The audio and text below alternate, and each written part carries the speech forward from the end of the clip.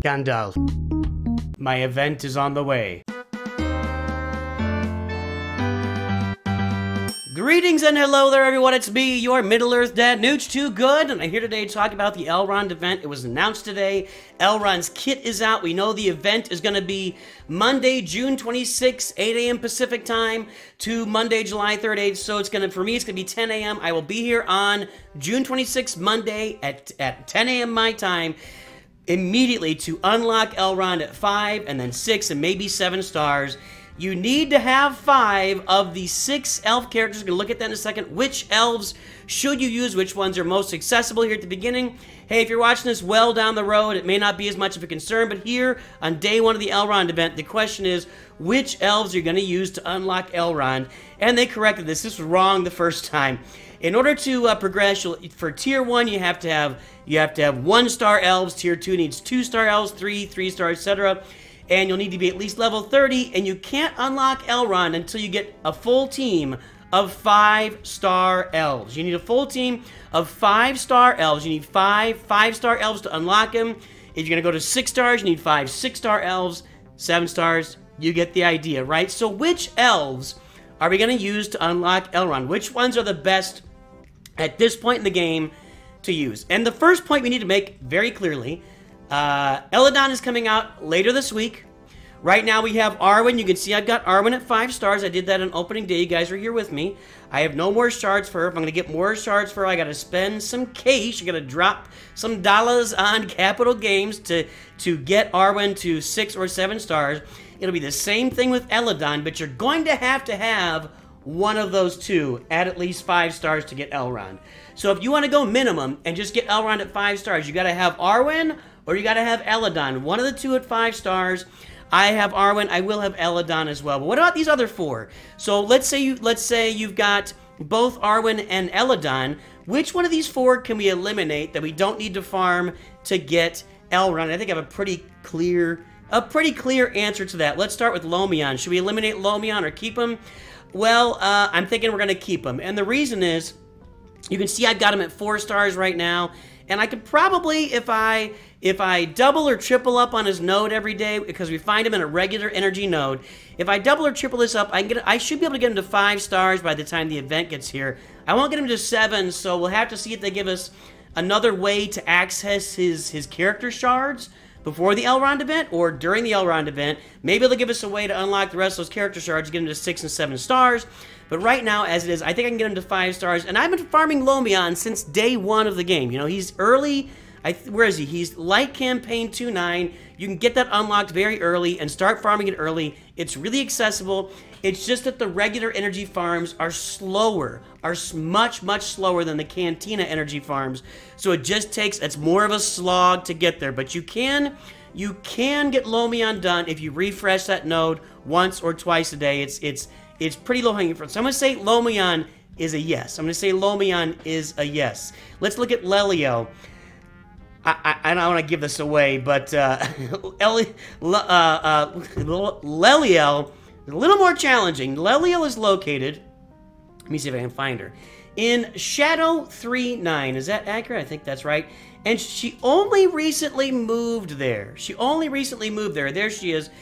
She was previously, I think, in like 4-9 or down 4-9 or 4-9 of light or shadow. I don't know which one it was. So she just moved to this node here recently, and I'm gonna kind of say that she's gonna be the odd man out. For me, I've only got her right now. 3 stars I can get there. I could probably get to 4.5 stars if I need to. If we take a look at what she does, she's really kind of a tank, and she doesn't really fit in. If we really look at these Rivendell elves, right? They're all about boons and removing banes and recovering health and evading attacks and resurrecting from the dead. And she's more just kind of like a straight tank. She's doing damage. She's granting some defensive. She's granting stealth to everybody, so she's just really tanking for everybody. Now, stealth is a boon, I can give you that, and she's also granting some nimble along the way. But she doesn't really have an exciting kit. She doesn't do a lot in there. And honestly, the main reason I look at it is because her farm is the most difficult one to do, because in that node, I haven't been farming her since day one.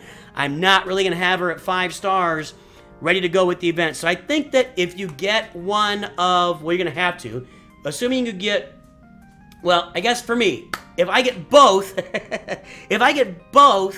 Arwen and Eladon, then I can choose to remove Leliel. If I don't, if you pick one of them, if you pick Arwen or Eladon, and honestly, at this point, Arwen was released first. If you're going to be picking and choosing, you're probably going to pick Arwen at this point because you're already invested into her.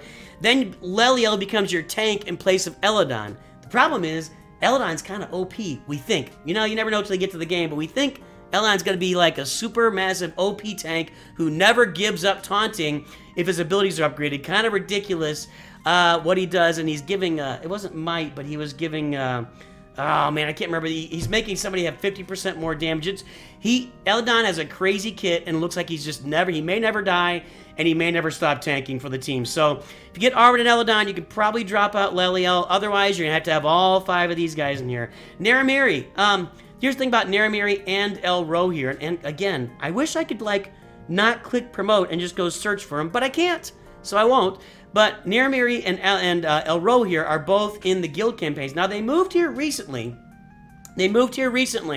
But these guild campaigns, I can farm this node as many times as I want, every day, all day. And so, right now I have Elrond here. I've got him, I've got him about halfway to 7-star territory. I need to get to 500 here. I'm at 357. So I'm well on my way to getting him, to have enough shards for 7 stars for him on Elrond here. Just to put it out there, I am not a free-to-play player. I'm refreshing this node 3 times a day. You get a lot of refreshes on it as well. So I'll have Elrond here there, and then I can't remember the names. What is her name? Naramiri. Naramiri's here as well. You can see I've got her ready to go to 5 stars. She's ready to go to 5 stars right now. And then I can take her part of the way to 6 stars even. So I've got her ready. Do I have her ready for that? 130, another 200. Yeah, I'm getting close. So I'm going to have Naramiri probably also ready for 7 stars on day 1. So that's what I'm looking at. You know, again, so here's the deal. If you're only going to pick one of Arwen or Eladon for this first time through the event, you have to pick one of them. You're not unlocking Elrond without Arwen or Eladon on your roster. And this is all discounting. We don't know how difficult the event is yet. It's possible that you may not be able to really accomplish the event at 5 stars without Arwen and Eladon. We don't know yet. We'll find out next Monday, 2 Mondays from now, when we get to the event. So if you unlock one of them and you're taking your chances at 5 stars, then you're going to have to use all 4 of these other ones. If you are going to unlock both Arwen and Eladon, then I'm thinking Leliel is just the odd man out. Very clearly, her farm is a lot longer. She's doing everything Eladon's already doing. There's no other healer in the group besides Naramiri. Naramiri will be the healer in the group. Your offense will come from Elrond here and Lomion. Arwen will be supporting and making everybody awesome. And Eladon will be tanking and making everybody hit him instead. So there you go, guys. There are the elves that we got going. I'm saving all my resources. Saving all my resources for Elrond. If we look at this stuff, I got 80 of these blues. I got 32 of these. And I'm sure this isn't even enough. I've got 19 candles. I need a bunch more candles. I got 35 of these. I'm watching out for gear packs. I'm buying gear packs, everybody. Gear packs are the top of my list right now. But I'm going to need, if this is going to happen, I'm going to have a way to unlock Lomion shards if I'm going to get Elrond to 7 stars. I'm going to have to look at the finances of it, honestly. I don't know. I'm not going to, I'm very sure I'll be able to do 6 stars based on the finances of it all. Taking these guys to 7 stars, I really have to weigh out how much money I'll end up spending to do that. But I'm here for you guys, and we'll be talking on stream, and you know, we'll see what happens on stream. If we get a little funding on there, it'd be nice. Yeah, that's right. I got my hat out. What do you want from me? Anyway, guys, there you go. Those are the elves you're gonna unlock to farm Elrond. I think I've gone over enough. I don't need to repeat it again. It's these 5 and Eladon, some form of 5 of those elves to get Elrond. The event will be here Monday the 26th, 8 a.m. Pacific time, 10 a.m. Central, which is where I am.